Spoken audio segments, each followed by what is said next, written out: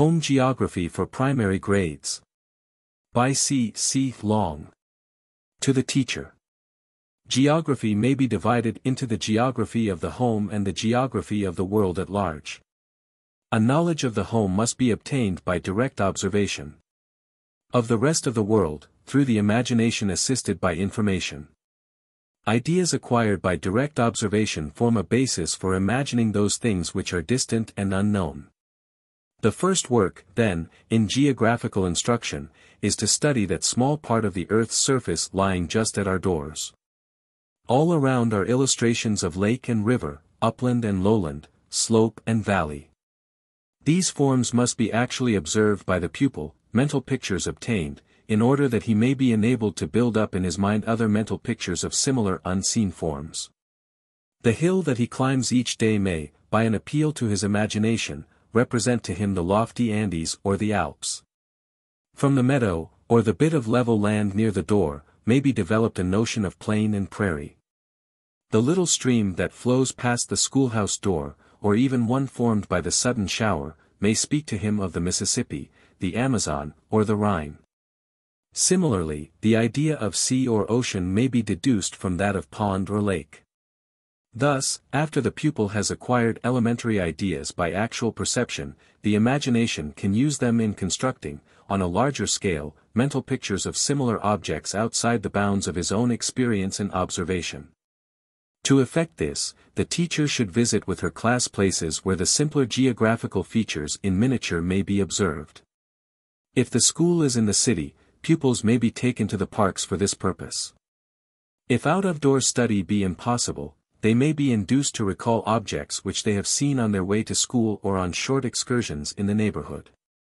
In the case of children who have little opportunity for observing nature, a drawing, a photograph, or a model will be helpful in giving them a proper idea of the matter.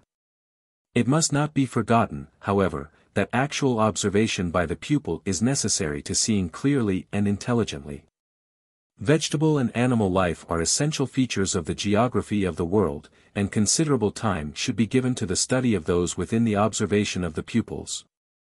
Information concerning plants may be gained by outdoor study. Also by planting seeds in boxes and having pupils carefully watch their germination and growth, pupils should be encouraged to make collections of the minerals and rocks of their region. These should be classified and arranged for use, not for show. The lessons about rain, snow, dew, etc., should be given at appropriate times. A wet day will suggest a lesson on rain, a snowy day a lesson about snow. No attempt should be made at science teaching, so-called. All that should be sought is to get the pupil thoughtfully to observe, and thus to awaken his interest in the world about him. Lessons should be conversational in form, which is always a most pleasing style for children, as it is the most natural. The work of the teacher is to awaken and stimulate interest, not to impart information. The attention of the child should be directed to what lies around him. He must observe, and think, and express his thoughts. Nor should his observations be confined to the school and school hours. He should be encouraged to obtain his information by his own searching, without guidance, and report the results. The development of clear mental pictures is stimulated by expression. Expression is the test of the pupil's knowledge.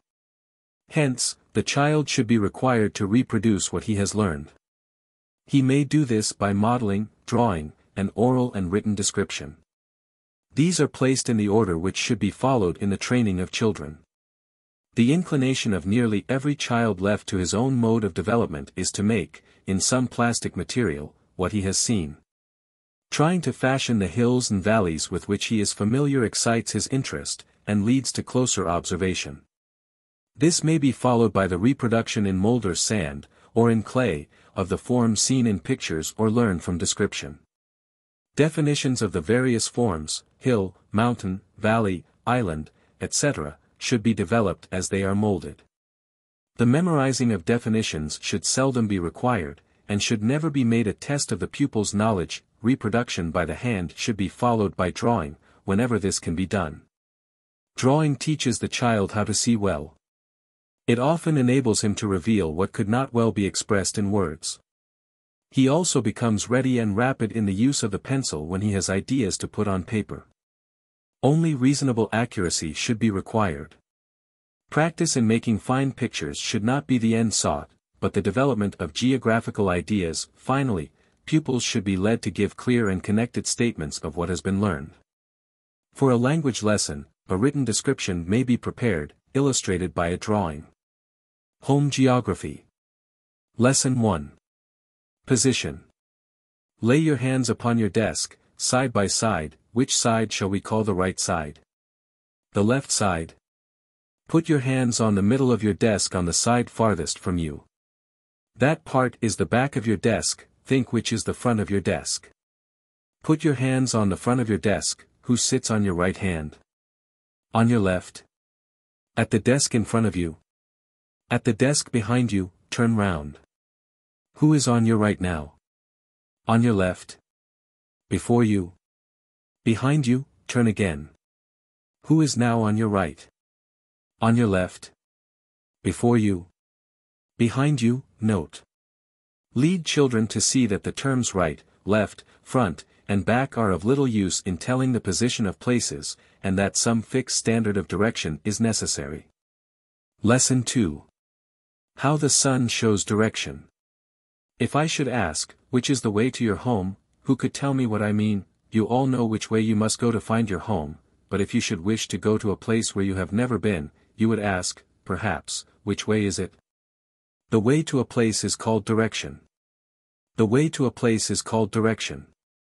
In order to find a place, we must know in what direction from us it lies, and we have names for directions, such as north, south, east, and west. We may know these directions by seeing where the sun is. Did you ever see the sun rise? Point to the place where you saw the sun rise. The direction in which the sun seems to rise is called the east. Did you ever see the sun set? Point to where you saw the sun set. The direction in which the sun seems to set is called the west. The west is just the opposite direction from east. When do we see the sun rise? Where do we see the sun rise? What is the name of this direction? When do we see the sun set? Where do we see it set? What is the name of this direction? On which side of the schoolroom does the sun rise? On which side does it set? Which is the east side of your desk? Which the west side? When coming to school this morning, in what direction did you see the sun? If we walk so that the morning sun shines in our faces, in what direction are we going? What direction is behind us? Now that you know the east, you will be able to find other directions in this way. Stretch out your arms so that your right hand points toward the east and your left hand toward the west. You are now facing the north. The direction behind you is the south. You are now facing the north. Write the following on your slates. The sun seems to rise toward the east, and set toward the west. The west is just the opposite direction from the east. When my right hand is pointing to the east, and my left hand to the west, my face is toward the north and my back is toward the south. Oral exercises. Which is the north side of the schoolroom? Which is the south side? Who sits to the north of you? To the south. In what direction do the pupils face? On which side of your schoolroom is the teacher's table? Which sides have no windows? Which sides have no doors? If a room has a fireplace in the middle of the east side, which side of the room faces the fire? Suppose the wind is blowing from the north, in what direction will the smoke go? In what direction from the schoolhouse is the playground?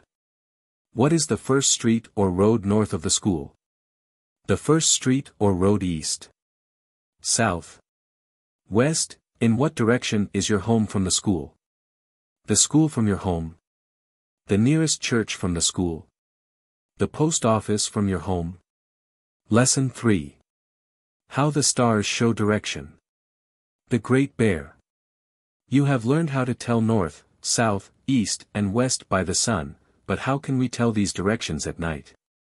Ask someone to point out to you a group of 7 bright stars in the north part of the sky. Some people think that this group of stars looks like a wagon and 3 horses, others say that it looks like a plow. The proper name of the group containing these 7 stars is the Great Bear. The group was given this name because men at first thought it looked like a bear with a long tail. These 7 stars are called the Dipper. It is a part of a larger group called the Great Bear. Find the 2 bright twinkling stars farthest from its handle. A line drawn through them will point to another star, not quite so bright, called the North Star. That star is always in the north. So by it, on a clear night, you can tell the other directions at once, right on your slates. Sailors out on the sea at night often find direction by looking at the North Star. Lesson 4. How the compass shows direction. But there are times when it is cloudy, and neither the sun nor the stars can be seen. How can we tell direction then? A compass. Have you ever seen a compass? It is a box in which is a little needle swinging on the top of a pin. When this needle is at rest, one end of it points to the north. As the needle shows where the north is, it is easy to find the south, the east, or the west.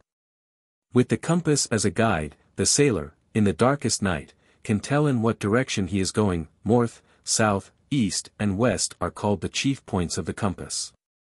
Points of the compass. Other directions are northeast, halfway between north and east, northwest, halfway between north and west, southeast, halfway between south and east, and southwest, halfway between south and west. Write on your slates, the chief points of the compass are north, south, east, and west. Other directions are northeast, southeast, southwest, and northwest. Sailors find their way over the ocean by the help of the compass. Lesson V. Questions on direction. Your teacher will give you time to discover answers to these questions. She could tell you, but it is better to find them out for yourself. In what direction does your shadow fall? If I go out of doors, how can I find the north? How can I find it on a starlight night? How can I find it on pleasant days? How on rainy days? How does a sailor find the north? If you were lost and knew your home was north, how would you find it? Do you know how hunters and Indians who live a great deal in the woods find out where the north is? When you are in the woods, notice the amount of moss on the north side of trees as compared to that on the south side. As winter approaches, many of our birds will want to go to a warmer country. In what direction will they fly? Point to where ice and snow have their home. What direction is that? In what direction does your shadow fall at sunrise? At sunset? At noon? When, during the day, is your shadow shortest? What may we discover by watching the smoke? In what direction does your shadow extend from yourself when it is shortest? What time of day is noon? How can we tell when it is noon? When is the sun highest in the sky? What may we discover by watching the direction of the smoke from the chimneys? What does a vane on a steeple tell us? What is a north wind? A south wind? An east wind? A west wind? What kind of weather may be expected from a north wind? From a south wind? From an east wind? From a west wind? Lesson 6. What the winds bring. Comes the north wind, snowflakes bringing. Robes the fields in purest white. Paints grand houses, trees, and mountains. On our window panes at night, hills and valleys the east wind visits. Brings them chilly, driving rain. Shivering cattle homeward hurry. Onward through the darkening lane, heat the south wind kindly gives us. Reddens apples, gilds the pear. Gives the grape a richer purple. Scatters plenty everywhere.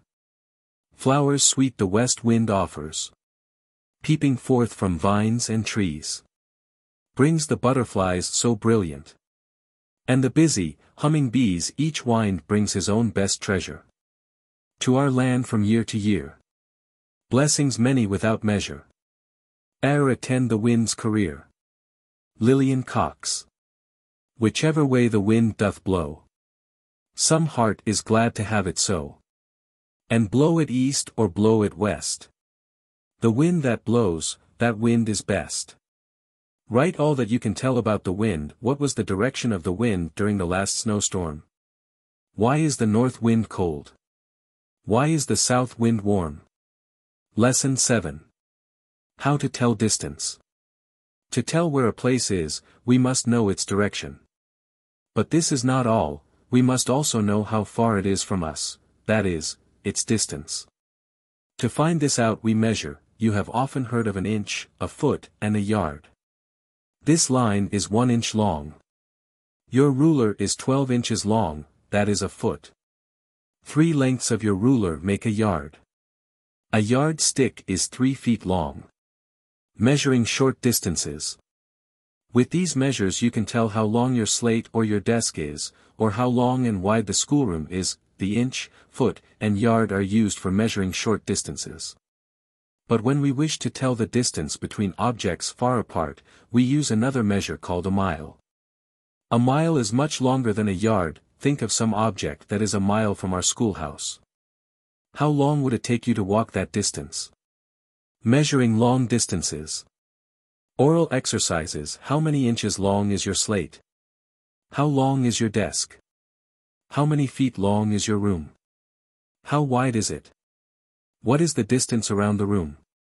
How many feet wide is each window? Each door? How many yards wide is the nearest street or road? About what is the height of the schoolroom? Of the schoolhouse? Of the tallest tree nearby? Of the nearest church spire? About how long is the longest street in the town where you live? Do you know how many blocks or squares make a mile? Name the nearest river or creek. Give its direction from the school. In what direction does the water run?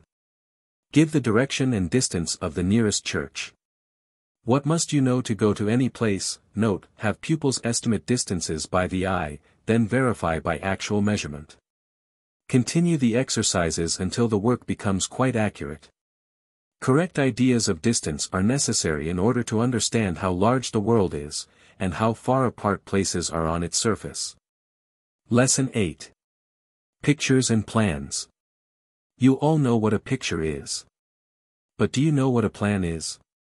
A little boy wanted to show his cousin, who lived some miles away, the shape and size of his house, and how the rooms were arranged. How could he do this? On a large sheet of white paper, he placed lines of blocks in the form of his house. Then, with a lead pencil, he drew a line on the paper along the sides of the blocks. He next took up the blocks, and there, on the paper, was a plan of his house. The picture shows the objects. Here is a picture of a schoolroom.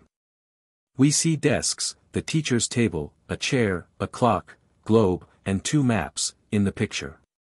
The picture shows these objects as they would appear if we stood at the door behind the teacher's table and looked in. This is a plan of the schoolroom, a picture of which is shown above. You see, the plan and picture are quite different. The plan shows where the objects are. The picture shows the objects as we see them before us. The plan shows where the objects are, and their direction from one another. Now let us see if we can make a plan of the same schoolroom on the blackboard. The first thing is to measure the sides of the room. We will suppose the 2 long sides are each 40 feet long, and the 2 short sides each 30 feet long. Now we will draw 4 straight lines on the board for the 4 sides. Of course, the lines must be much shorter than the sides themselves, else our plan will be too large. Make 1 inch in the plan stand for 1 foot in the room. So the lines for the long sides will each be 40 inches long, and the lines for the short sides 30 inches long. The next thing is to make spaces in the sides for the door and the windows, and oblongs for the desks. But we must remember that an inch in our plan stands for a foot in the object itself, and therefore we must allow as many inches for the width of doors and windows, and for the length and width of the desks, as there are feet in the objects themselves. Thus, if the door is 3 feet wide, we must make it 3 inches wide in our plan. And lastly, we will draw a circle for the globe, and an oblong and square for the teacher's table and chair, that shall show just where and just how long these objects are. We have now a plan of the schoolroom. Let us put N to show the north side of the room, S to show the south side, E to show the east side, and W to show the west side. We can now tell the direction of one thing from another in our plan. Lesson 9. Written exercise. Picture of school grounds. Write the answers to the following questions, in full sentences. What is the name of your school? On what street or road is it? Which side of the street? Between what streets? In which direction does the building face? Plan of school grounds. How many rooms has the building? In what part of the building is your room? How large is it? How many doors and windows? How many seats? In what direction is the school from your home? How far is it? How long does it take you to walk to school? Exercises in drawing plans. Draw a plan of the schoolroom on your slates. It cannot be drawn on your slates as large as it was drawn on the board. So let 1 inch stand for 10 feet, instead of for 1 foot, that is, use a scale of 1 inch for every 10 feet. Your plan will not be as large as mine, but it will show the position of everything as correctly. Draw a plan of the top of the teacher's table, showing 2 books and an inkstand upon it. First, measure the sides. Then decide to what scale you will draw your plan. Now draw a plan of the schoolhouse and grounds. You must measure not only the house, but the width and length of the yard. The plan must show the size, shape, and place of everything upon the grounds. While drawing a plan of this kind, it is better to let the pupils face the north. The top of the plan should be the north side of the grounds. Draw a plan of your own room at home, showing the table, bed, chairs, and other objects in it. Oral exercise. If the shape of a room is shown on the blackboard, what have we drawn? Is a plan the same as a picture? What is the use of a plan? Mention some things of which plans can be drawn. Note, it is wrong to teach that the top of a map or plan is always north. As often as not, the bottom is north, in plans especially. Lesson X. God made them all. The purple-headed mountain, the river running by. All things bright and beautiful. All creatures great and small. All things wise and wonderful. The good God made them all. Each little flower that opens. Each little bird that sings. He made their glowing colors. He made their tiny wings. The purple-headed mountain. The river running by. The morning and the sunset. The twinkling stars on high. The tall trees in the greenwood. The pleasant summer sun. The ripe fruits in the garden. He made them every one that he gave us eyes to see them. And lips that we might tell. How great is God Almighty! Who hath made all things well. Lesson 11. Planes. The floor of our schoolroom is level.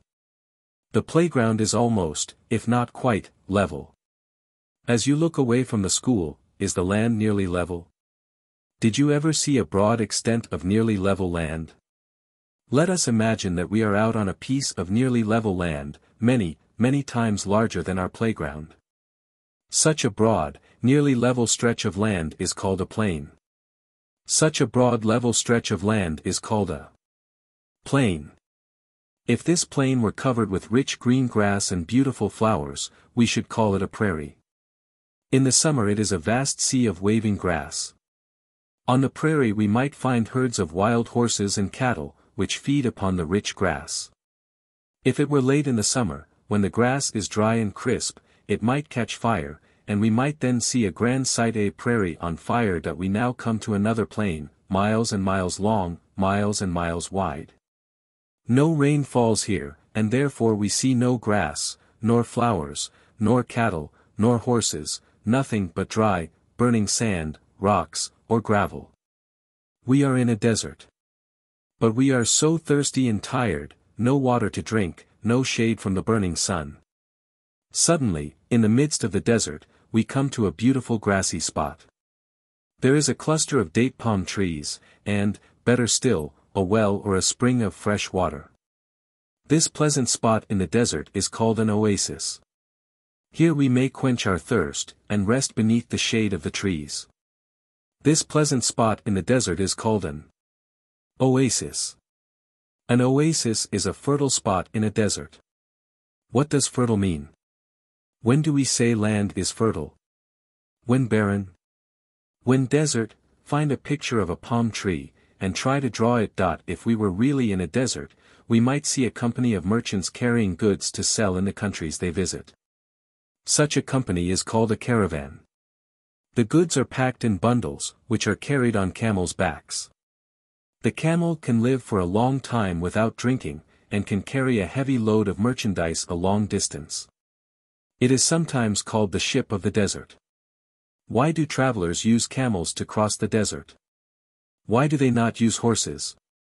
If you cannot find answers to these questions in your books at home, ask your teacher about them. You have seen a small whirlwind in the street. The leaves flew round and round, the dust whirled along in clouds. Trees are sometimes torn from the ground, and houses overturned, by a strong wind. Now think of a windstorm in the desert. A loud, rustling noise is heard. Great clouds of fine sand are lifted into the air, clouds which darken the sun. Travelers must at once jump from their camels, cover themselves with their cloaks, and lie flat on the ground. The poor beasts will close their eyes and nostrils, and kneel with their backs to the wind until the storm has passed over. Thankful will the travelers be if none of them are buried in the sand. Lesson 12. Hills, mountains, valleys. The land is not always level like a plain. In some places it is high and uneven. We all know what a hill is. It is land a little higher than the surrounding country. Is there a hill near where you live? Let us walk to the top, and stand on its summit. We will start from the foot or base of the hill. Now we have climbed its steep, rough sides or slopes. Was the ascent difficult? Is the view from the top fine? What can you see from the top of the hill? What can you see from the top of the hill? Meadow, river, lake, town. What grow on the hill? What live on the hill? Which part of a hill is called the base, or foot? The slope, or sides. The top, or summit. Give two names for the lowest part of a hill. Two for the highest part.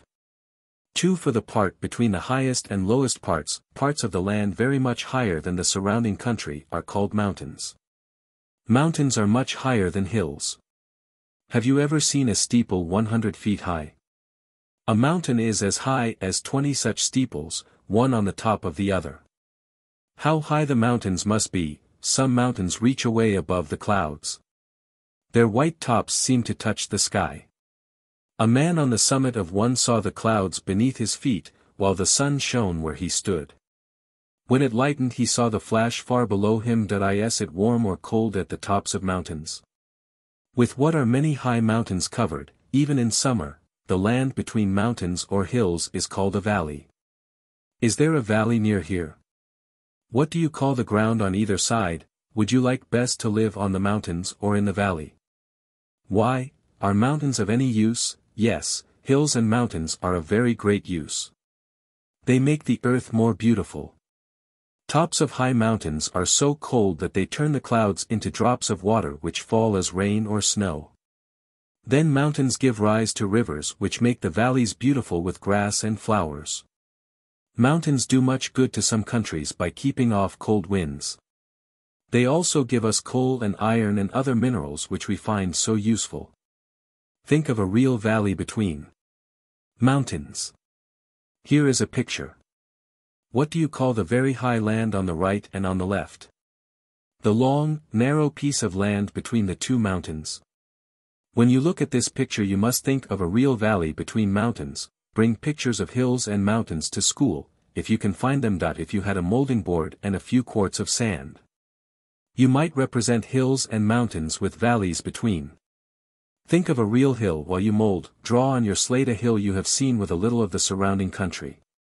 Write, a long, narrow piece of land between hills and mountains is called a valley. A hill is land a little higher than the country about it. A mountain is land that rises to a very great height above the country about it.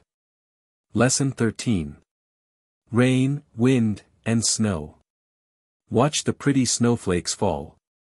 Some are large and some are small. Look, they cover all the ground. Miles of dazzling white around. But this covering, I am told, keeps the earth from frost and cold. Ah! And I must work alway.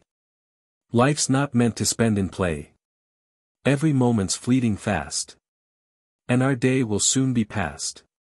If our work is truly done, it will last though ages run. Of what use is rain?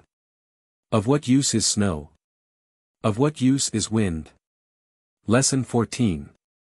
How water is changed to vapor. What happens when a kettle of water is put on a hot stove? The water gets hot and boils away. Where does it go? Is it destroyed? The water is changed, but it is not destroyed. Coal burns, but we do not get rid of it altogether. It is changed into gas and smoke and ashes. What is the water changed into? It is changed to vapor. If we let the kettle remain on the fire long enough, the water it contains will all pass away as vapor. Where does the vapor go? The water, though turned into vapor, must be somewhere. It is floating about in the air of the room, though we cannot see it. The air holds the vapor, just as a sponge holds water. Heat expands or swells air. Warm air, therefore, can contain more vapor than cold air. On a warm day there may be many times as much moisture in the air as on a cold day. Moisten your slate with a damp sponge. Observe the disappearance of the moisture. Dip your hand in water, and wave it in the air. The water on your hand disappears. Where has it gone? When wet clothes are hung on the line, they soon become dry.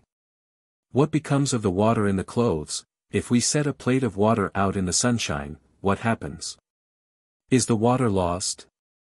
The streets and roads were wet and muddy, now they are dry. What has become of the water? Has it all sunk into the ground? Sometimes we see leaves and grass sparkle with water drops, early in the morning, when the sun shines out and warms the air. What happens? Why does vapor rise into the air? Why does smoke go up? Because it is lighter than air.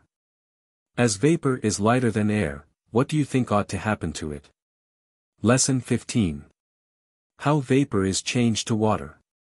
Heat, as you have learned, changes water into vapor. You must also know that cold turns vapor back into water again.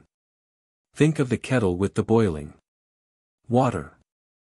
Now let us think of the kettle with the boiling water. You will notice a little space, quite close to the spout, where nothing can be seen. Is there no vapor there? Yes, there is vapor there, but it cannot be seen, it is invisible. A little way from the spout we see something white, like smoke.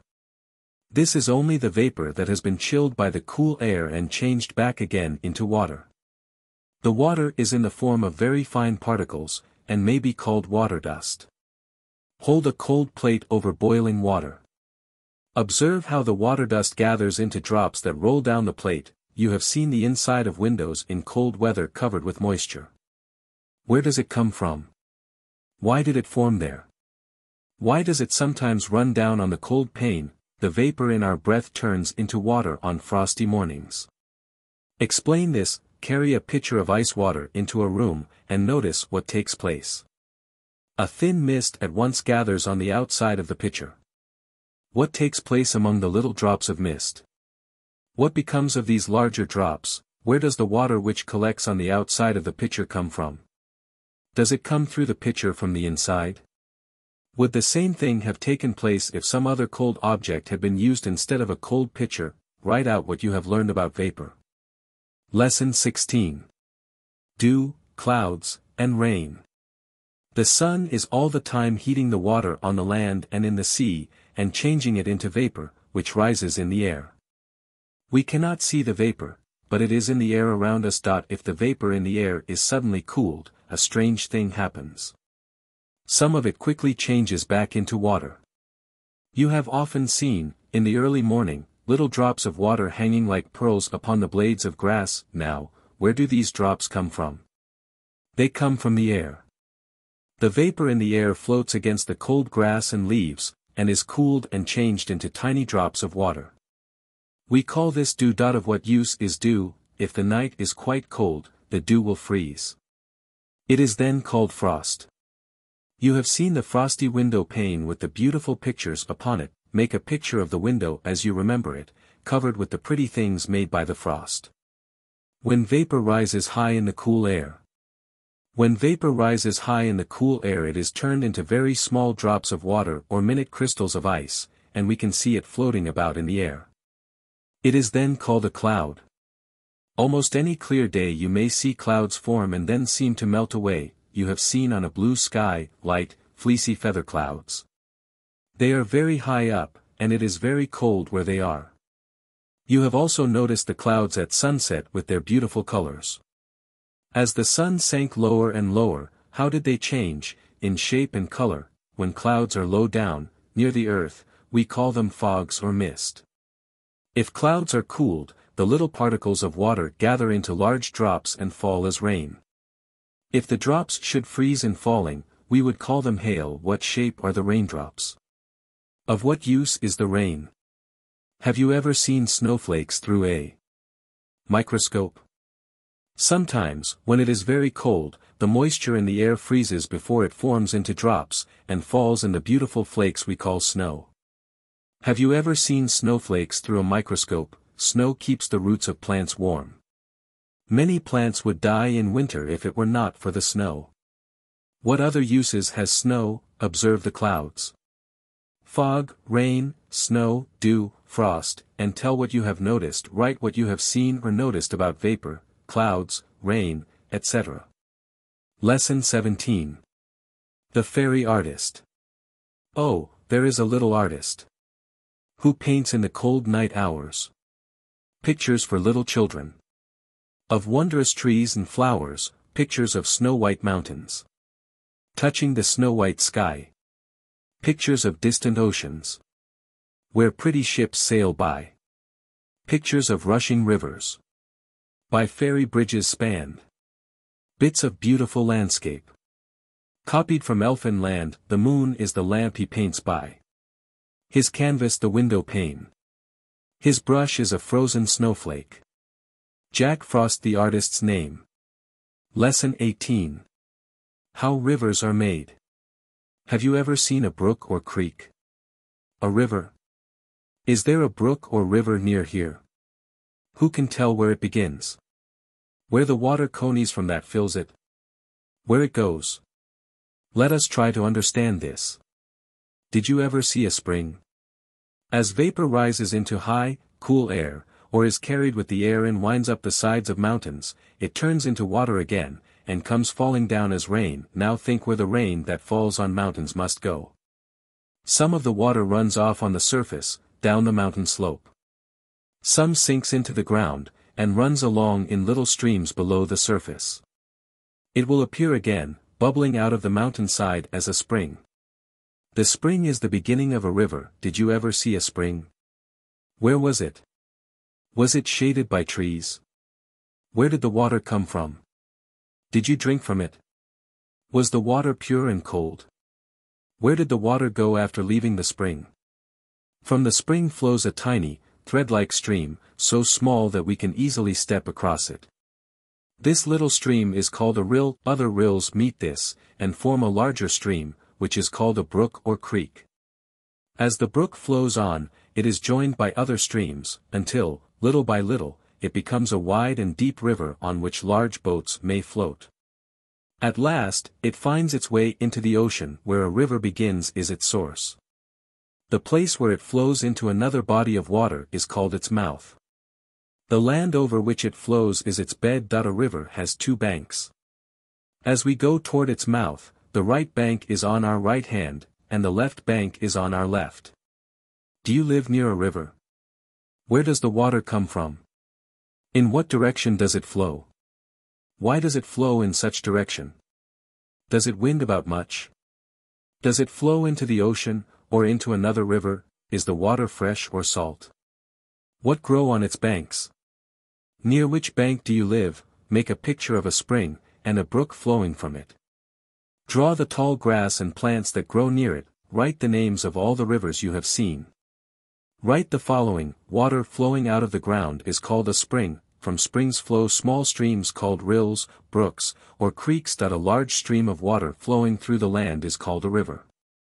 A small stream of water flowing into a larger one is called a tributary. The source of a river is where it begins. The place where it empties into another body of water is its mouth. Every river has two banks, a right-hand bank and a left-hand bank. Lesson 19. More about rivers. Let us have another chat about the river. We may fancy that we are following it in its course to the sea. We shall then learn for ourselves many things we do not know about rivers. We will begin our journey at its source.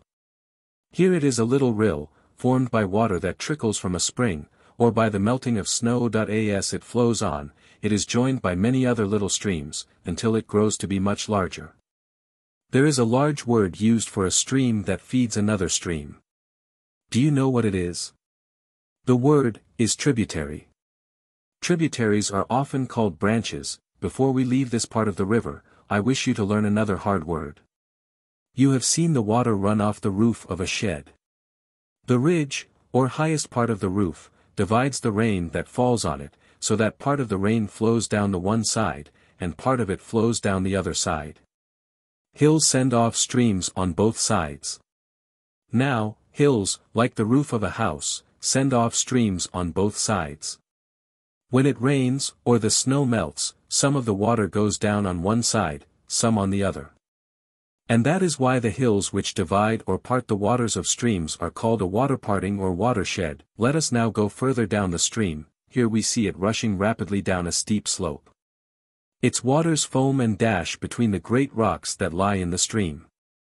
Such places in the river are called rapids. Can you tell why they are so called?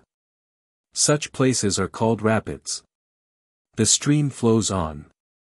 It has now reached a high ledge of rock. Over this it leaps, making a great foam and noise. When the water of a river falls over high rocks, it is called a waterfall or cataract.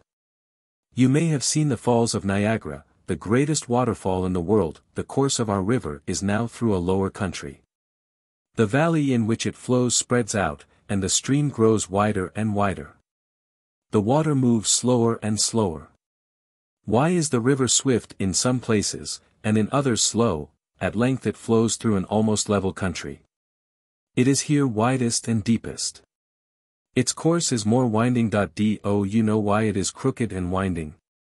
Because on the steep hillside the water runs very rapidly, and is not easily turned aside. Where the ground is nearly level, it runs slowly, and is easily turned from its course. Lesson XX. The brook. From a fountain. In a mountain. Drops of water ran, trickling through the grasses. So our brook began. Slow it started. Soon it darted. Cool and clear and free. Rippling over pebbles. Hurrying to the sea. Children straying. Came a playing. On its pretty banks. Glad, our little brooklet. Sparkled up its thanks. Blossoms floating. Mimic boating. Fishes darting past. Swift, and strong, and happy. Widening very fast. Bubbling, singing. Rushing, ringing. Flecked with shade and sun. Soon our pretty brooklet to the sea has run. Lesson 21. Work of flowing rivers. Would you like to know more about brooks and rivers, about the work they do? Notice what happens when it rains. Little tiny streams are formed, which chase each other down the slopes. See how they cut away the loose soil and carry it off. Notice how muddy this loose soil makes the water. What becomes of this loose soil, or mud? Fill a jar with water. Put in a handful of mud from the nearest stream. Shake the jar, and the water is muddy. Let it stand a while. What do you notice? The water is clear, and the soil has settled to the bottom. Follow the streams to the valley where they unite to form a river. When does the load of mud it carries settle? Here, where the water scarcely moves, we find some of the soil spread out over the ground near the river banks. You have seen a river overflow its banks. When the water went down, it left a layer of rich mud, which made the soil very fertile. These fertile meadows were formed out of the loam. Have you never seen the low ground on the banks of rivers covered with rich grass and clover? Well, these fertile meadows were formed out of the loam that has been washed down the streams from the far-off hills and mountains. Look at the jar again. Which settled first, the coarse material or fine loam? What kind of a deposit will be made in the upper course of a river? What kind toward the mouth? High up in the valley, when the river is low, we see pebbles in its bed, lower down, the pebbles are worn into gravel. And as we get still farther down, we find the gravel ground into sand. Examine the stones found along the shore of a brook or river. Some are quite smooth and round. They were not always so, but had sharp edges. Do you know what made them round? When there are heavy rains, the rushing water sweeps large stones down the mountain side and into the valley. As they are carried down the stream, the stones, by rubbing against each other, are smoothed and rounded and ground into pebbles. The pebbles themselves are ground at last into gravel and fine sand. This is what the streams are doing everywhere, plowing deep furrows in the sides of the mountains, grinding the pebbles and sand into fine soil, and carrying it into the valleys below. Lesson 22. Waterdrop Story. Patter, patter, fall the raindrops on the brown leaves in the woods. Mr. Squirrel's bright eyes sparkle as he peeps out of his queer little home, a hole in the tree. His store of nuts has been carefully hidden away. Splash comes a drop on a leaf just opposite him. Such a friendly little drop it is, for soon it tells this little woodland dweller of all its travels. Let us listen, for we may hear too. My home, began the waterdrop, is in the wide blue sea, where I live with many, many other drops. One day as we rode up and down on the big waves, the sun shone down on us, and we grew warmer. Each little drop felt, oh, if I could only get away from the other drops, how much cooler I should be. Then each tiny drop separated from the others, and grew so small you could not see it. We, of course, grew lighter, lighter than the air.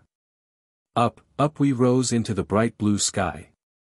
When we got pretty high, where the air was cool, we came closer together again and formed a great fleecy white cloud, that cast its shadow over everything.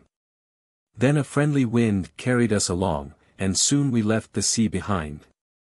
Far below, we could see green fields and waving woods. You must have been very happy, said the little squirrel. Yes. It was a merry life we led, as we floated hither and thither, playing with the sunbeams, replied the waterdrop. But we came at last to a purple mountain, and a chill wind began to blow. How we shivered with the cold. Then we huddled close together to get warm. We were now heavy again, so heavy that we could not stay up in the air. Then, I'm going down to cheer a flower, cried a little drop of rain. I hear it sigh. It droops its head, as if in weary pain. And I will go. And I. And I. Cried all the raindrops near. So down we went in merry haste, the whole wide field to cheer. The drooping flowers lifted their bright faces to thank the little drops for the cool drink. Even the great tall trees nodded their heads in welcome. The grass on the hillside and in the valley must have been grateful, too, for your coming, said the squirrel. It always looks so fresh and green after a shower. But, tell me, what became of you? I fell where the ground was brown and bare, stopped for a moment, then went down, down into the ground, where all was dark. I met other drops trying to get out, and we went on together, turning first this way, then that way, till we burst into the sunshine again. We rested for a moment in a tiny pool of clear water. Then I ran with the rest down the mountain side, slipping over smooth pebbles, and tumbling over sharp rocks, until I found myself in a deep, swift stream, where plants and trees grew on either bank. Suddenly we fell over the rocks. As I was hurried along, I heard a great roaring noise made by the river falling over a high ledge of rocks, as a cataract or waterfall. Suddenly we fell over the rocks so steep and high that we went leaping and dashing in all directions. We rose in the air in a fine grey mist, then sank back again into the foam-covered stream. Soon we were in a broad, quiet river, flowing past the grassy hills and green pastures. Then we came to a big mill wheel, upon which we jumped, and by our weight made it turn over and over, and thus moved the machinery in the mill. Here we were tossed in the air, whirled around, and at last flung back into the river, where we sailed slowly and quietly as before. By and by, we saw large boats floating on the water. We passed towns and cities with busy streets and many people. And as our river widened, and we heard the big sea waves dashing against the shore, we knew our brothers and sisters were singing a welcome home. And now farewell, little squirrel. My story is done, and I must hasten to my home in the sea. Perhaps we shall meet again some day. I may float down to you, a white-winged snowflake, or patter down as I came this time, a tiny raindrop. We passed towns and cities. Write the following: the water rises from the sea in vapor. The vapor is turned into clouds, which fall in rain or snow. The rain forms rivers, which flow back again into the sea. Thus the water is always going round and round in its long and curious journey up to the clouds in vapor, down in rain, back in streams to the place it started from. Lesson 23. The river. Oh, tell me, pretty river, whence do thy waters flow? And whither art thou roaming? So smoothly and so slow. My birthplace was the mountain. My nurse the April showers. My cradle was a fountain, o'er-curtained by wild flowers. One morn I ran away, a madcap, noisy rill. And many a prank that day I played adown the hill. And then, mid meadowy banks, I flirted with the flowers that stooped with glowing lips to woo me to their bowers. But these bright scenes are o'er, and darkly flows my wave. I hear the ocean's roar, and there must be my grave. Where have you seen a river like the one spoken of in the poem? Are rivers born? What is meant by, my nurse the April showers? I flirted with the flowers. Explain the last stanza. Lesson 24. A map. A drawing made to show a room, or a house, or the schoolyard, or even a village, is called a plan. Drawings which represent land and water are called maps. You may learn from maps where the countries, and mountains, and rivers, and cities are that you have seen. It also shows how far places are from one another. Here is a map showing mountains and rivers. The many short lines facing each other represent mountains. To show the very high part of the mountains, the lines are drawn close to each other, making that part of the map look dark. The line winding about, like the stream itself, represents a river. The line, as you see, is made thicker and thicker toward its mouth. From this you may know that the river itself becomes broader and broader as it flows toward the sea. But you must not think that the crooked line on the map is a river, or the lines which face each other are mountains. If you do, you will learn very little of geography. When you look at these lines, you must think of the real things which they stand for: the lofty mountains, with their covering of forests, and with long, narrow valleys between them, the winding, gently flowing river, bearing boats upon its waters. Lesson 25. Forms of land and water. You all know what a pond is. Is there a pond near where you live? Did you ever fish in it? Did you ever walk round it? When a stream, on its way to the ocean, flows into a basin or hollow in the land, the water spreads out and fills it. A hollow in the land filled with water is called a lake, or, if it be quite small, a pond. What is a lake made of? What is round it? Suppose someone who never saw a lake were to ask you what a lake is, what would you say? What do we find in lakes? Would you not like to sail on a lake? In the hollows among mountains are great numbers of beautiful lakes. In their clear waters may be seen the mountains, the forests, and the sky, as in a looking-glass. At night the moon and stars may be seen below you as plainly as above. Here is a picture of a pretty lake in a valley. You see a river flowing from the hills beyond. Into what is it flowing? The river that lets the water into the lake is called an inlet. You see another river that lets the water out of the lake. This river we call the outlet of the lake. Make a lake on your molding board, or in the sand near your home. Represent its inlet and outlet. Out in the lake is a little piece of land round which the waters play. We could not go to this land without crossing the water. The water is on all sides of it. Such a little piece of land is called an island. Did you ever read the story of Robinson Crusoe? You will remember that he went up a hill in search of water. When he got to the top of the hill, he saw that he was on an island. How did he know? Have you ever seen an island? What island was it? Could you sail round it? What was on every side of it? What grew on it? What is an island? If there is a brook or lake near your home, how can you make an island? Opposite is a picture of a river and a lake. Make a map of the same river and lake on your slate. Notice how the coast or shore of the lake bends in and out. Write the following: a lake is water surrounded by land. The land near the water of a lake is called its shore. An island is a little piece of land surrounded by water. Lesson 26. More about forms of land and water. Picture of a peninsula.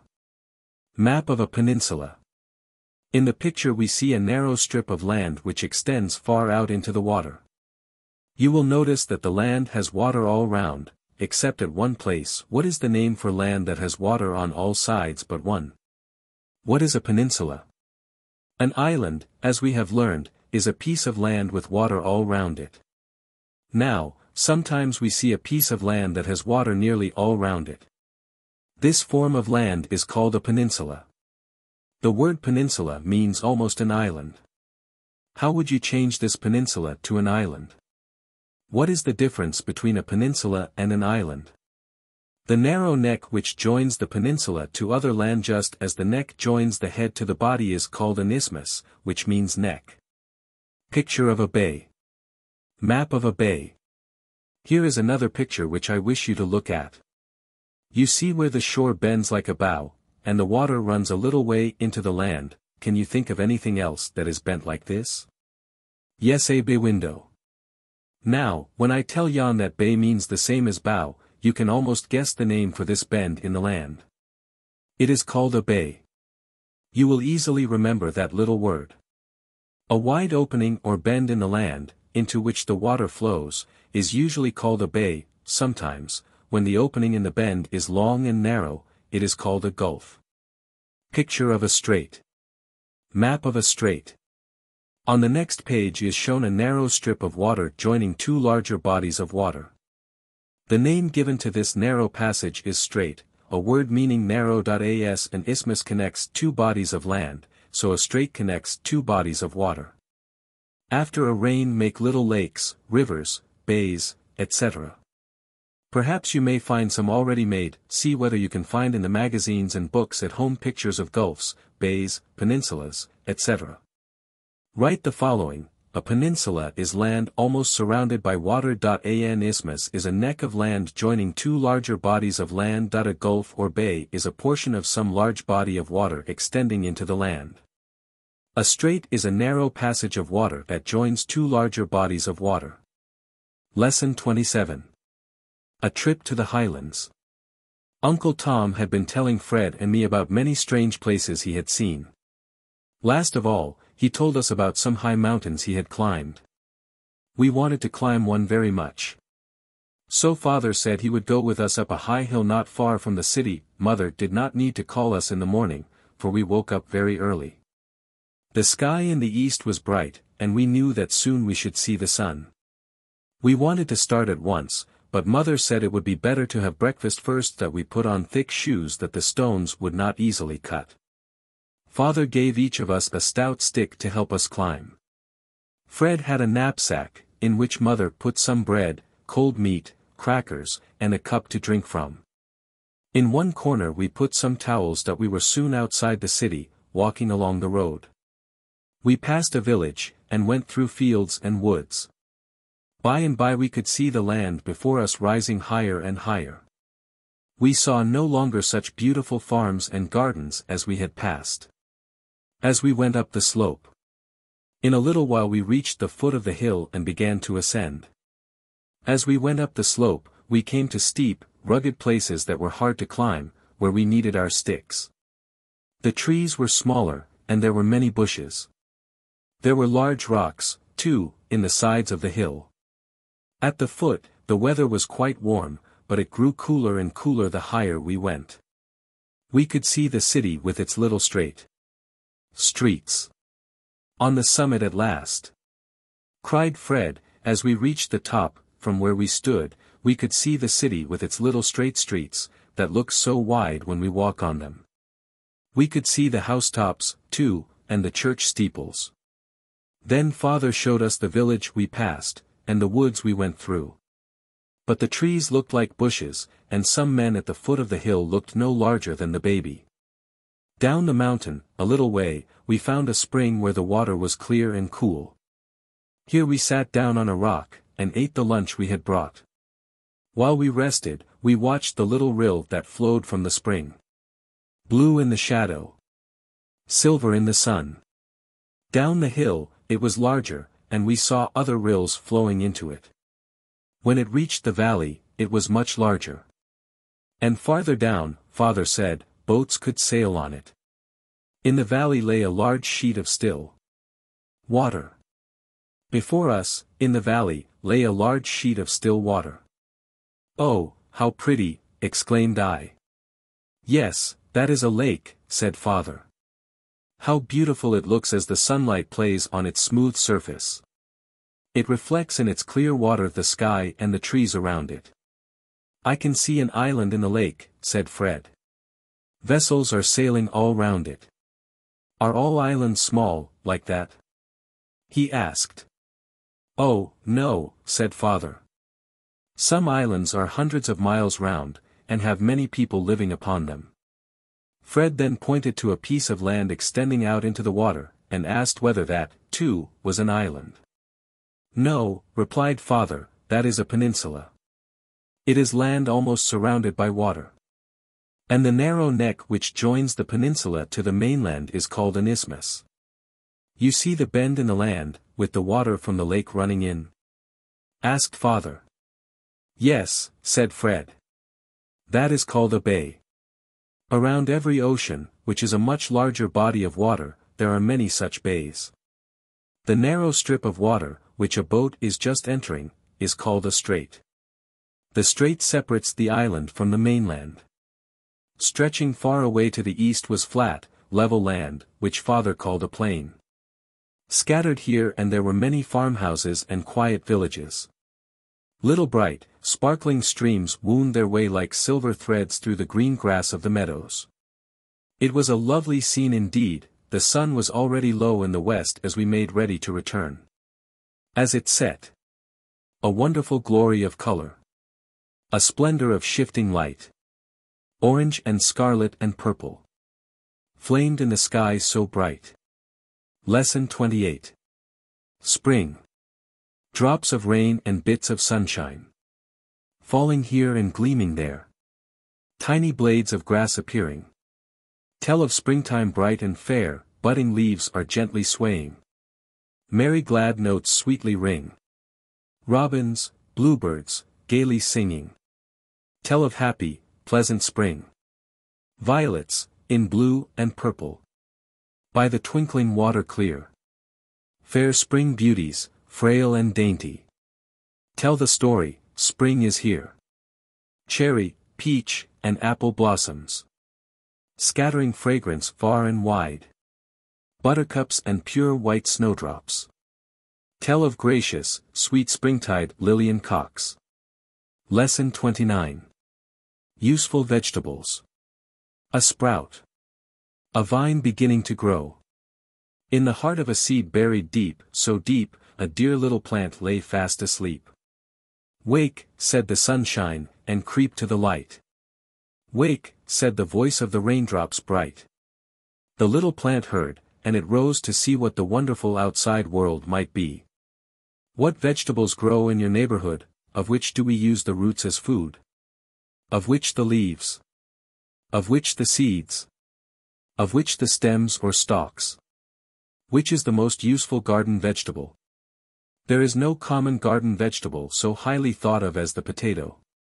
How are potatoes planted? Answer the questions in writing so as to make a little composition about vegetables. Lesson XXX. Useful grains.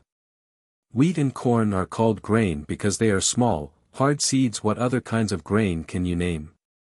Ripe wheat. Which of these grains is used the most? Which makes the choicest flour? Some kinds of wheat are sown in the spring. These are called spring wheat. Winter wheat is sown in the fall.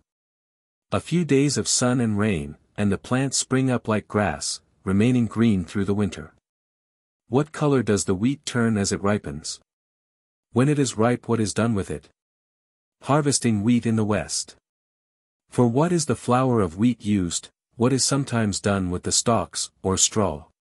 Indian corn is one of the most useful of plants.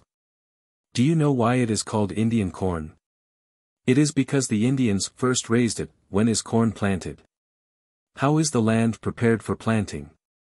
What is done to the corn while the plants are small? When does it ripen? How tall does it grow? Several kinds of grain. What is the stem of the corn called? What are the flowers on the stalk of corn called? On what do the grains of corn grow? What use is made of the green stalks and leaves? What use is made of the ripe grain? For what are corn husks largely used? Sweet corn, if boiled when green, is an excellent vegetable. It is preserved by canning.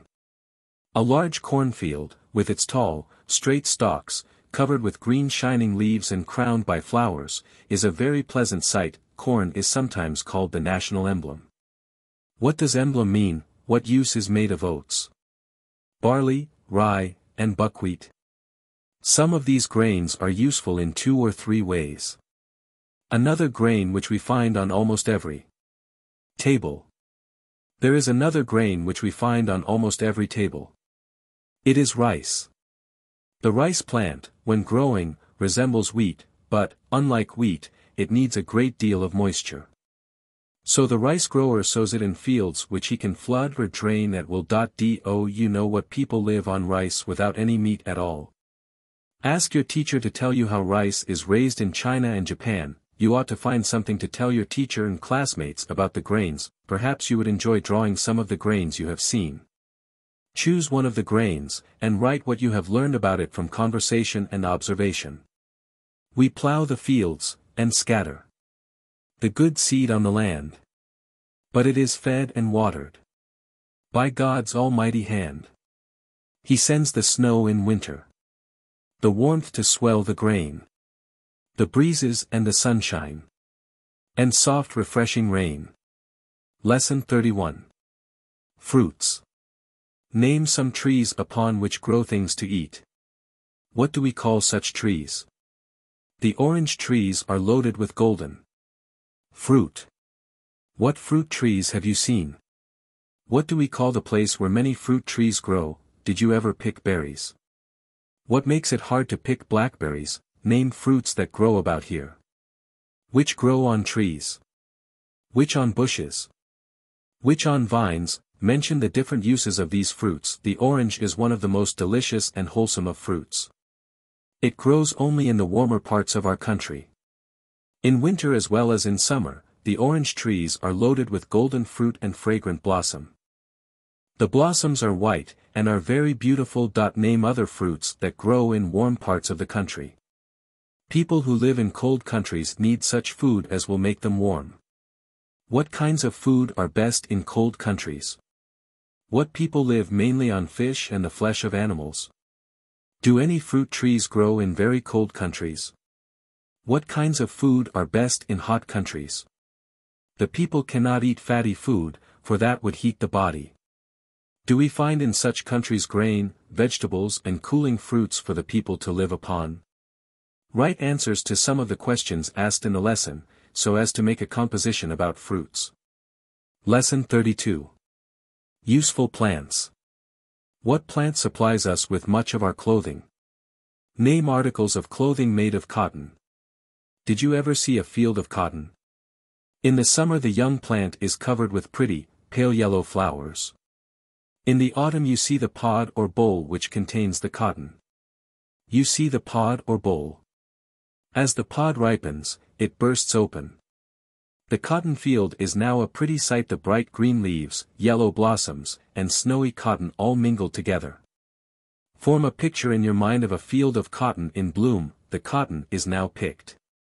The first thing is to separate it from its seed. This is done by a machine called a cotton gin. Flax is a small plant.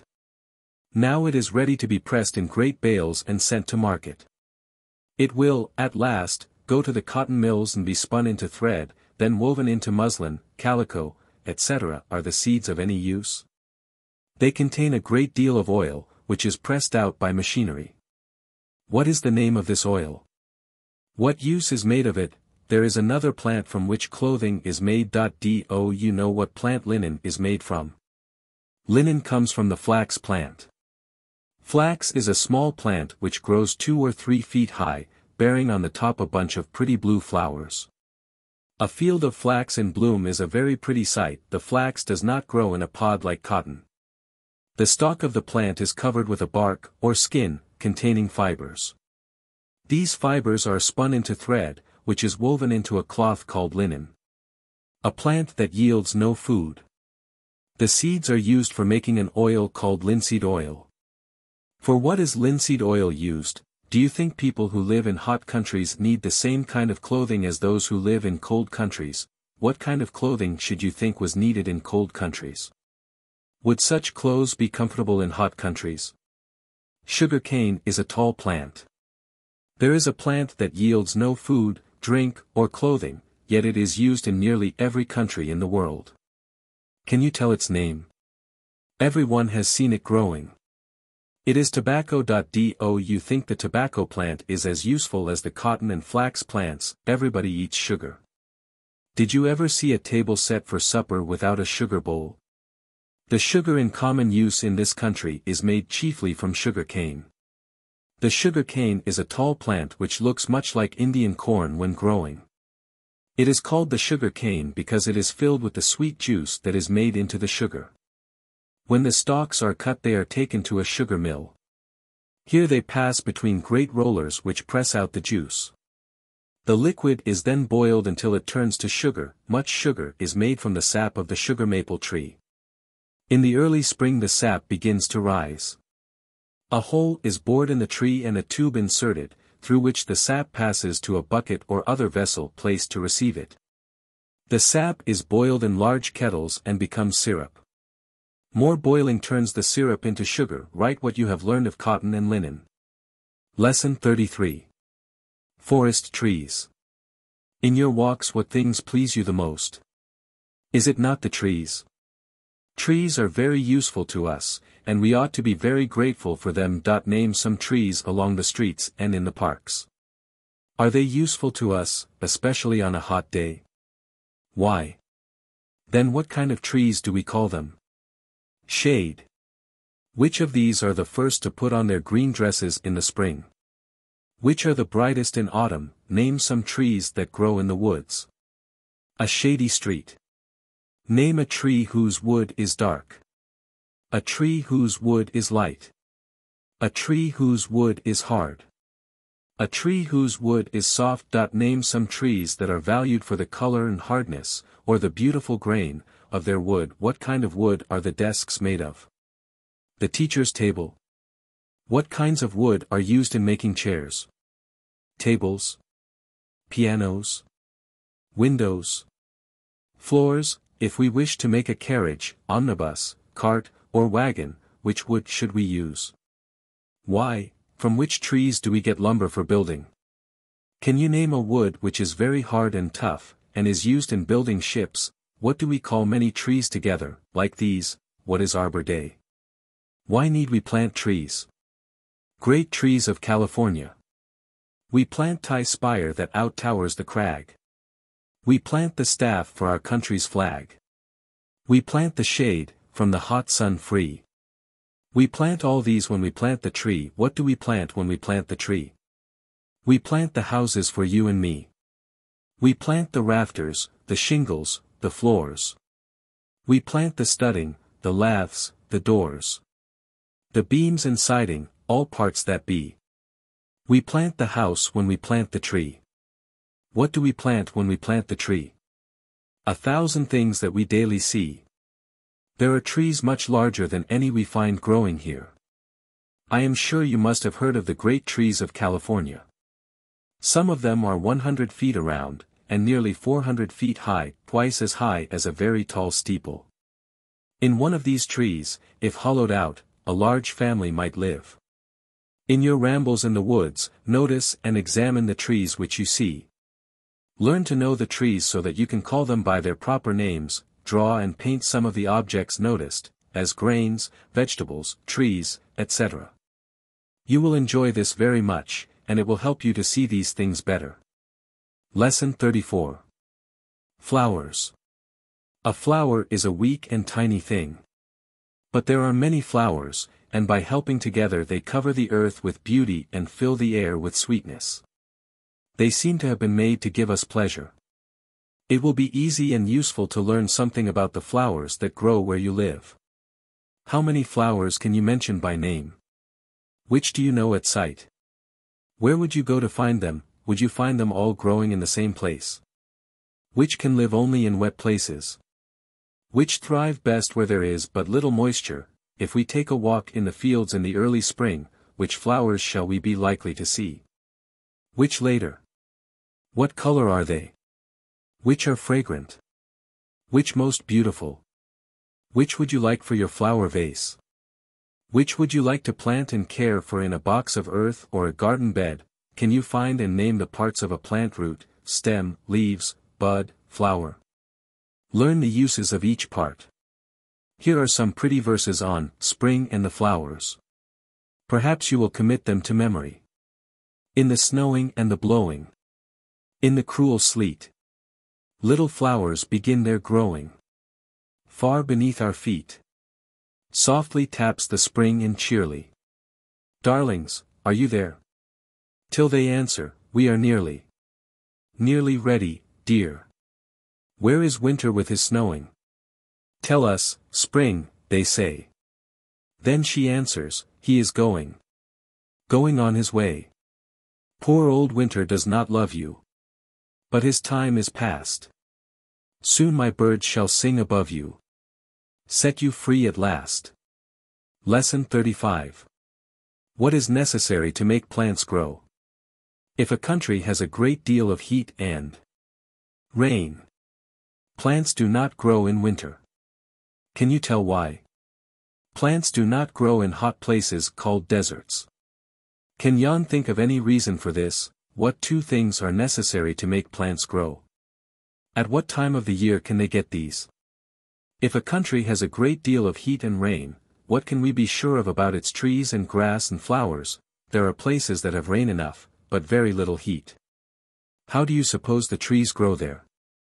You may get information about plants and things by seeing for yourself, by asking others, and by reading books. Write the names of some grains that we use for food. Of some vegetables that we use for food. Of two plants from which clothing is made. Of woods used in making furniture. Of woods used in building our houses. Lesson 36. Summer rain. Oh, gentle, gentle summer rain. Let not the silver lily pine. The drooping lily pine in vain. To feel that dewy touch of thine. To drink thy freshness once again. Oh, gentle, gentle summer rain, in heat the landscape quivering lies. The cattle pant beneath the tree. Through parching air and purple skies. The earth looks up, in vain, for thee. For thee it looks in vain. Oh, gentle, gentle summer rain. Come thou, and brim the meadow streams. And soften all the hills with mist. Oh, falling dew. From burning dreams. By thee shall herb and flower be kissed. And earth shall bless thee yet again. Oh, gentle, gentle summer rain. Lesson 37. The parts of animals. Animals which live in or near people's houses and are tame are domestic animals, others are wild. Tiger's feet. What animals are found where you live, which are domestic? Which wild? Seizing claw. Which of these animals feed upon grass? Grains? Fruits? Flesh? You know what sharp claws a cat can put out when it pleases. What use does the cat make of its claws? How does a cat's paw differ from a dog's? How does a dog seize its prey? Hen's foot. Compare a duck's bill with an owl's. What use does the duck make of its broad flat bill? The owl, of its sharp hooked bill. How do the bills of the hen and the duck differ? Would a bill fitted for pecking be as useful to the duck as its own bill? Can you draw a picture of a duck's foot and a hen's foot? For what does each use its feet? Duck's foot. Would broad web feet be as useful to the hen as slender toes? What kind of feet has the sheep? For what are its feet only used? Could a sheep use feet like those of a cat or a hen? You see, each animal has parts well fitted for the life it leads. Lesson 38. The covering of animals. Name 2 animals covered with fur. 2 covered with hair. 2 covered with feathers. What do we call the covering of a sheep? Of a pig?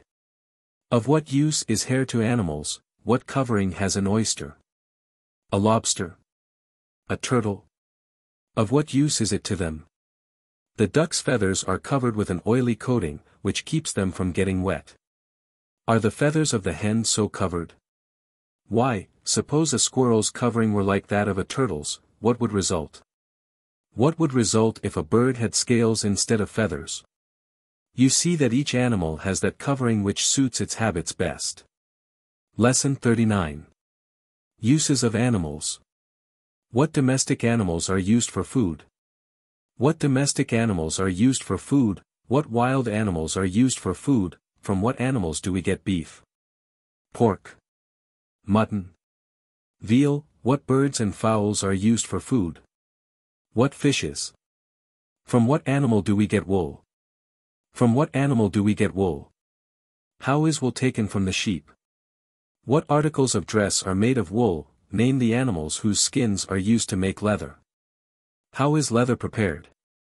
Did you ever see a tannery? What do they do there? From what animals do we get furs? What is silk? The silkworm and moth. Silk is made by little worms called silkworms. When the worm is fully grown, it spins round itself a small ball of silk, called a cocoon. If this cocoon were left to itself, the worm would change to a moth, and the moth would eat its way out of this little house. But this, of course, would cut the little threads and spoil the silk. As soon, therefore, as the cocoon is made, it is put into hot water to kill the worm. In this way the silk is saved. Almost every part of the cow is made use of. For what is the flesh used? What use is made of the hoofs? Horns? Hair? What is done with the skin? What other uses has the cow? What animal shows the most affection for his master? Mention some kinds of dogs. You may have seen a dog called the Street Bernard. He is large, with long curly hair. In the Alps mountains, where traveling is dangerous, the Saint Bernard dogs have saved many lives. Who use their dogs, as we use horses, to draw their sledges? Which is the most useful animal to man? Draw and paint some of the animals spoken of in the lesson. Write the names of animals useful for food. Of animals which work for man. Of animals useful to us for clothing. Of birds and fowls used for food. Lesson XL. The signs of the seasons. What does it mean when the bluebird comes and builds its nest, singing sweet and clear? When violets peep among blades of grass. These are the signs that spring is here. What does it mean when berries are ripe? When butterflies flit, and honeybees hum. When cattle stand under the shady trees. These are the signs that summer has come. What does it mean when the crickets chirp? And away to the south the robins steer. When apples are falling, and leaves grow brown. These are the signs that autumn is here. What does it mean when days are short? When leaves are gone, and brooks are dumb. When fields are white with drifted snow. These are the signs that winter has come. Lesson XLI. Things found in the earth. The earth contains many things that are of great value to us. These we must find and dig out. The coal we burn in our grates to warm us.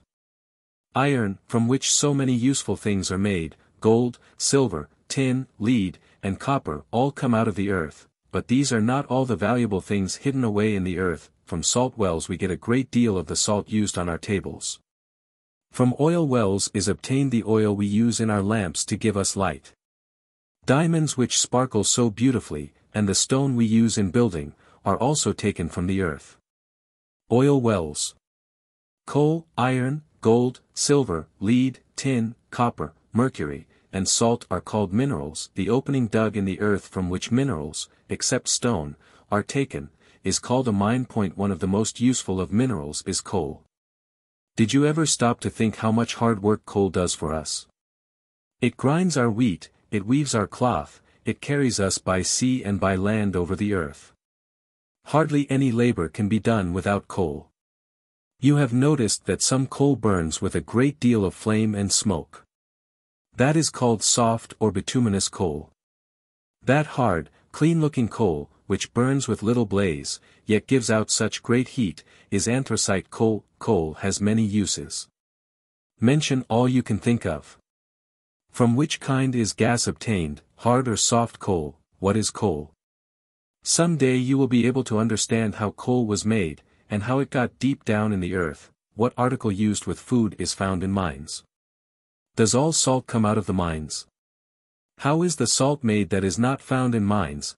There are salt mines where men, women, and children live all their lives, and never see sun or sky. Many great rooms and galleries, with tall pillars to hold up the roof, are cut out of the salt. When lighted up with torches, they glitter as if studded with precious stones. It is like a fairy palace. Some minerals are called metals. Iron, gold, silver, copper, tin, and mercury are metals. Iron mine. Iron is the most useful of all metals. Did you ever think what we should do without this hard, strong metal? The following lines tell some of the uses of iron. Iron vessels cross the ocean. Iron engines give them motion. Iron pipe our gas delivers. Iron bridges span our rivers. Iron horses draw our loads. Iron rails compose our roads. Iron houses, iron walls.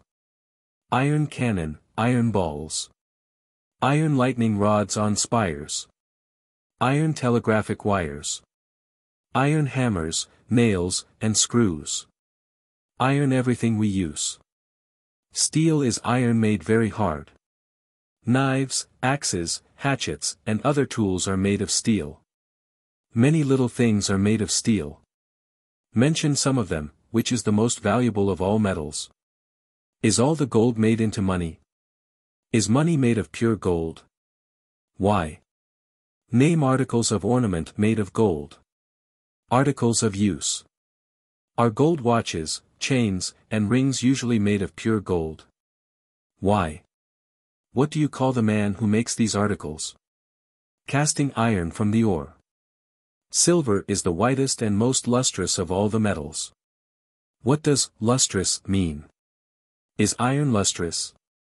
Are silver articles usually made of pure silver? Why? Silver and gold are found among the mountains in the west. Sometimes they are dug out of the ground.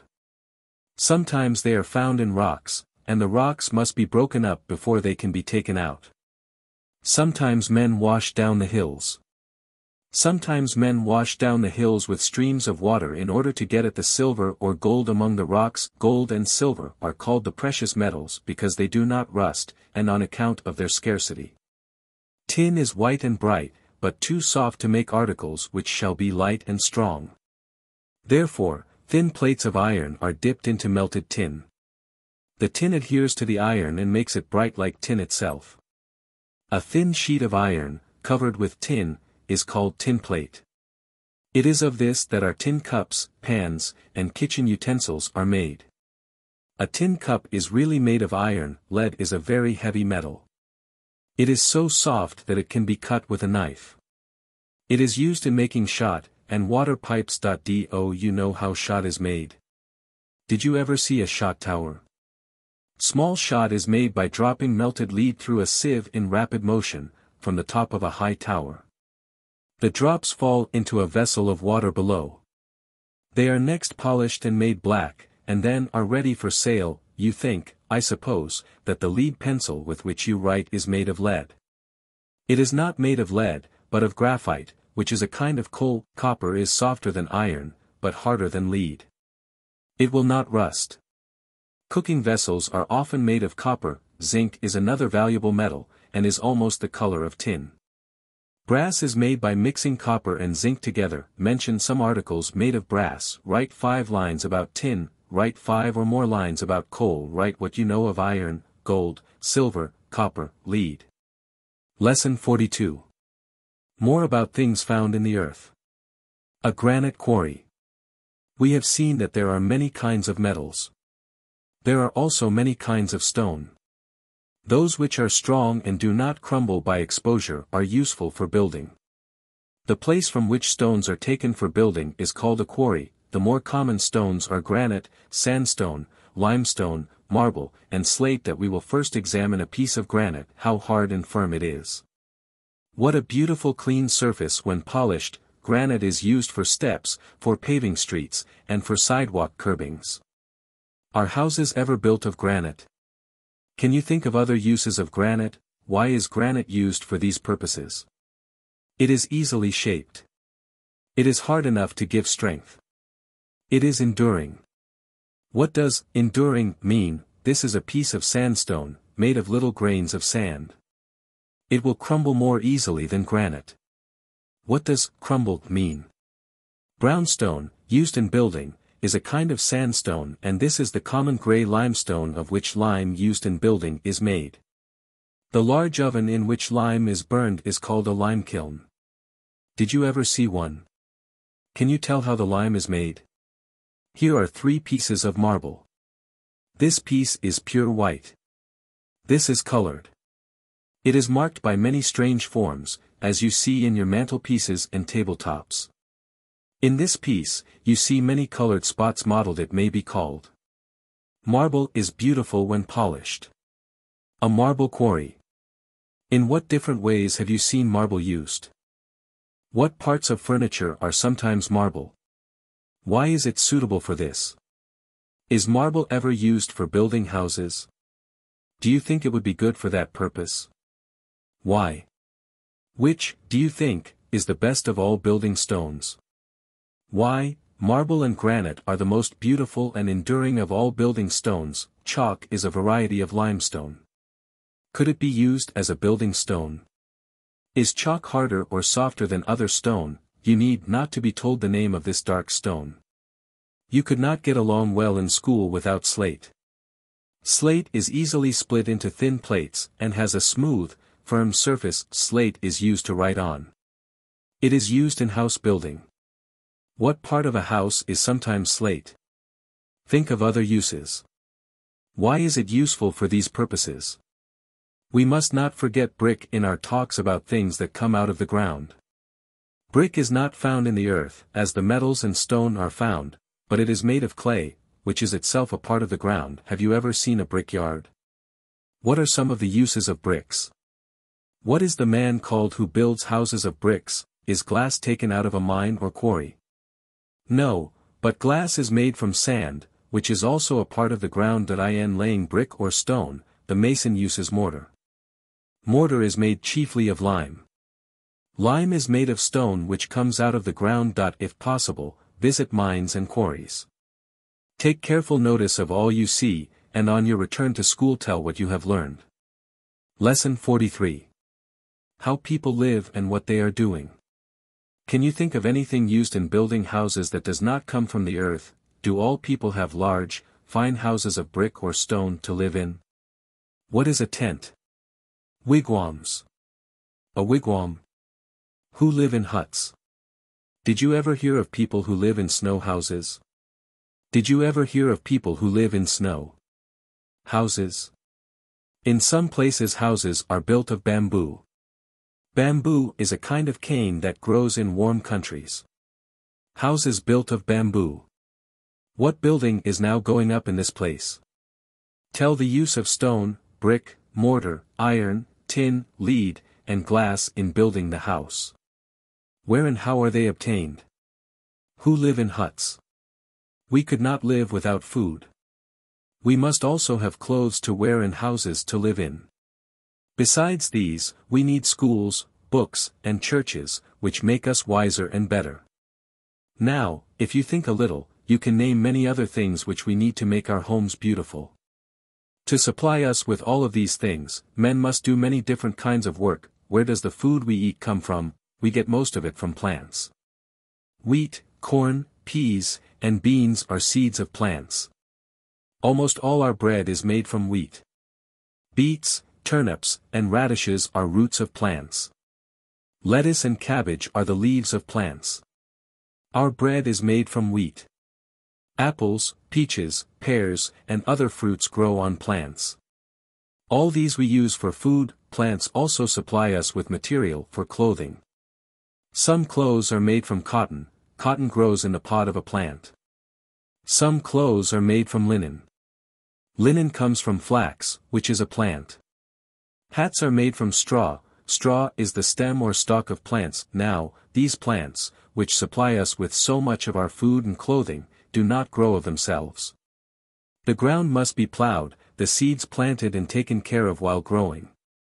So, outside the city, you may see a great many people at work raising grain, vegetables, and other plants. This occupation we call agriculture or farming. The people we call farmers.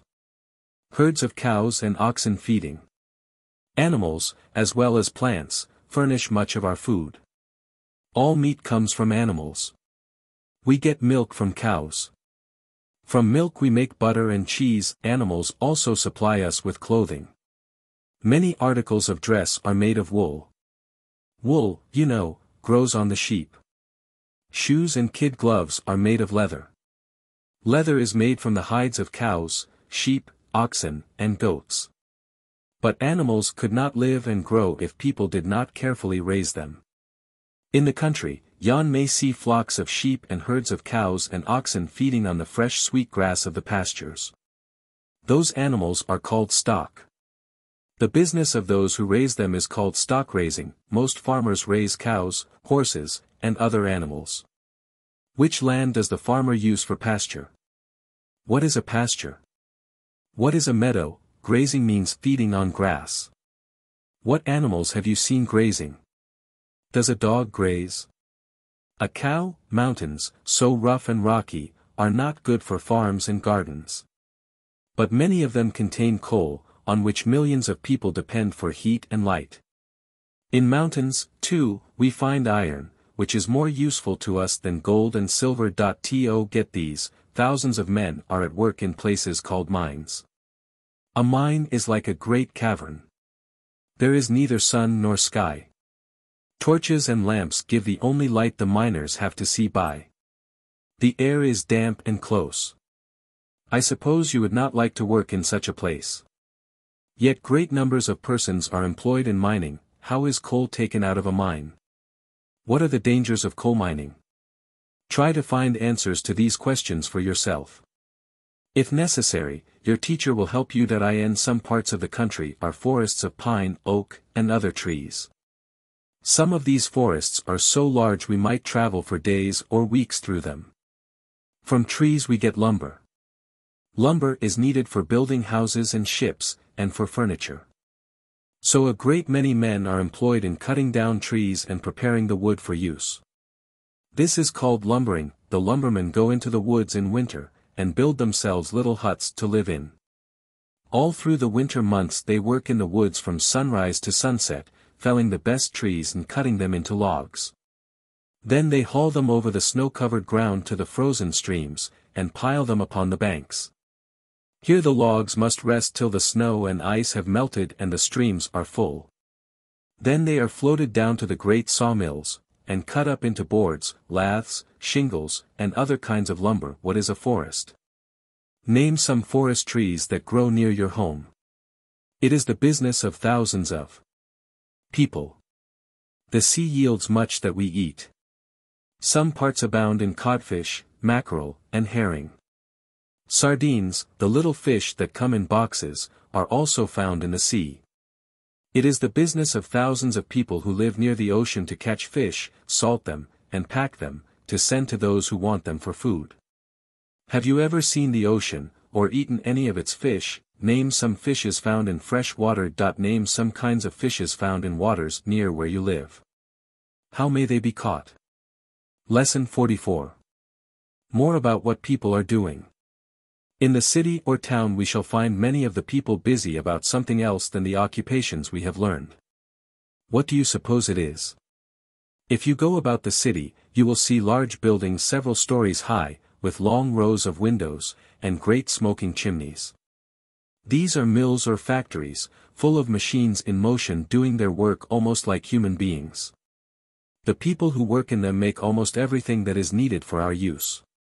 Wheat is changed into flour, cotton, into thread, fine muslins, and pretty calicoes, leather, into boots and shoes, iron and steel, into plows, stoves, and cutlery. Lumber, into wagons, carriages, and all kinds of furniture. Other articles which we must not forget are elegant jewelry, all sorts of ornaments for parlors, and beautiful toys which you admire so much. Busy mills and factories. It would take a long time to name a small part of the things made in the busy mills and factories, but think of the articles used in your home, and you may be sure they are manufactured articles. You see, manufacturing gives work to many thousands of persons. What is cutlery? Name some articles of cutlery. We need many things which we do not produce. Other people need things which they do not produce. How can each obtain what he needs? By exchanging one thing for another. This exchange of goods, or buying and selling them for money, gives rise to another occupation called trade, or commerce. So many people spend their time buying and selling grain, vegetables, clothing, boots and shoes, or in sending them to places where they are needed. On all the large rivers and lakes you may see boats going up and down, carrying goods from one part of the country to another. Can you think how goods are carried from place to place where there are no rivers? In countries where few people live, goods are often carried in wagons and on the backs of animals. I wonder how many people have to work to get food and clothing for us. Make a list of all the occupations you can think of. Perhaps you can think of other occupations we have not named. Is dressmaking an occupation? Teaching? Which occupation would you prefer? Why, if you think, perhaps you can tell why men do different kinds of work. What people do to make a living, depends very much upon the place they live in. For men almost always do that kind of work that pays them best for their labor. Those who live where the land is rich and level will raise grain to make flour, or cotton and flax to make clothing. Some people among the mountains work in the mines. Some keep cows for their milk and butter, and sheep for their wool. For the hills and many of the mountainsides afford excellent pasture. People who live near the sea will be apt to catch fish along the coast, or engage in trade upon the water. Employments in the city differ widely from those in the country. Here, as we have learned, most people make their living by working in factories, or as merchants in buying and selling goods which come from all parts of the world. All people do not live in the same way. Some people have no churches, schools, books, or factories. What do people who live in this way eat? What do they wear? How do they spend their time? Lesson XLV. A review lesson. What kind of work is done by the people among whom you live? Are they farmers? How does the farmer make his living? Where does he sell the things which he raises? Where does he buy his sugar and tea and other things which he needs? Do you live in a city? What are the chief occupations of the people? Do they work in shops or mills or factories? Name some mills or factories in or near your city. What articles are made there? What manufactured articles are in the schoolroom? At home? What do you call the men who make these articles? What kinds of goods are sold in the stores? What is a grocery store? A dry goods store? A shoe store? Where did the things in these stores come from? Which were made in your city? Which were brought from other places? What railroads or canals are in the city? Do boats come to the wharves? What do the boats or railroads take away? What do they bring in return?